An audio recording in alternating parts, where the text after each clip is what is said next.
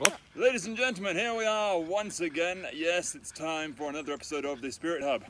So today I'm reviewing Pacto Navio's, what's all this time, the red wine cask. So stay tuned and you'll see my reviews after this quick intro.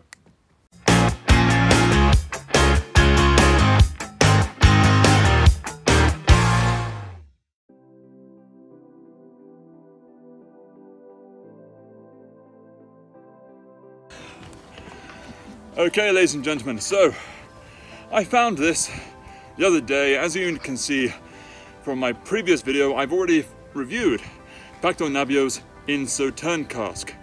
So you probably know a little bit about it. You can see the link in the description below, and also it'll be on the video at the end.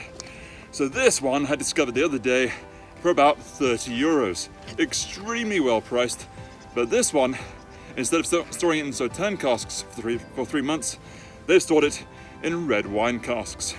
And I can tell you straight off the bat, it is delicious. As a quick reminder, Pacto Navio is a rum. It's Cuban rum produced by Havana Club. It's done to celebrate that when there was a peace treaty between England and the European colonies, French started sending Sauterne casks, red wine casks, down to the Caribbean. They went down full of red wine. They thought, well, do we do better with them? So they filled them up with rum to age it, and on the way back, and they would then sell it in France and the rest of Europe. But on that journey across, it picked up the flavors and the characteristics of the wine casks that it was stored in.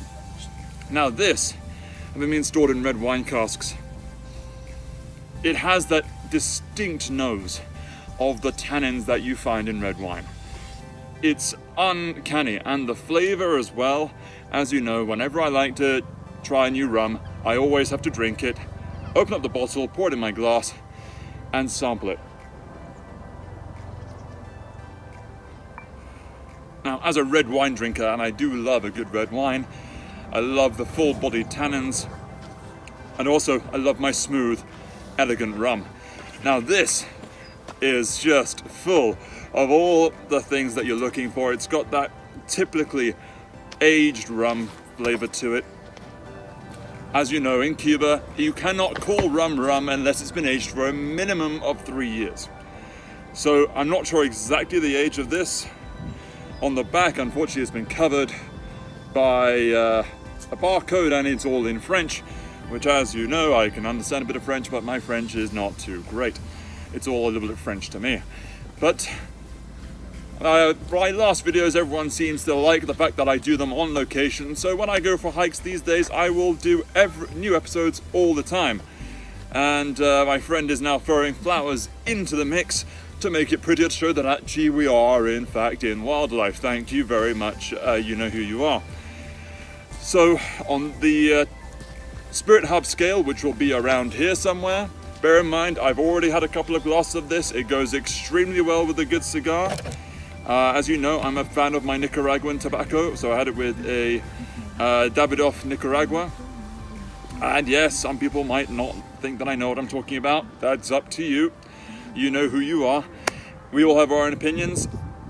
This is much more of a joy for me. Yeah. So I'm here on the outsides of Monaco and latter be viewing it beautifully. Anyway, so on the Spirit Hub scale, which will be around here somewhere, it's going to be, of course, a birthday suit it or rock it. You can drink, actually, when you rock it, it actually diminishes the red wine flavors a little bit. If you're looking to get the full impact of the red wine cask, absolutely just birthday suit it. As you can see, I'm doing it right here. And I have to say, after a good hike, it's a great thing to carry with you. So if you're hiking, if you're skiing, Pacto Navio, red wine cask, absolutely. Maybe check out for the new scale. Let me know your thoughts. Please don't forget to like, share and subscribe. Please also write down in the comments below what you think I should do next.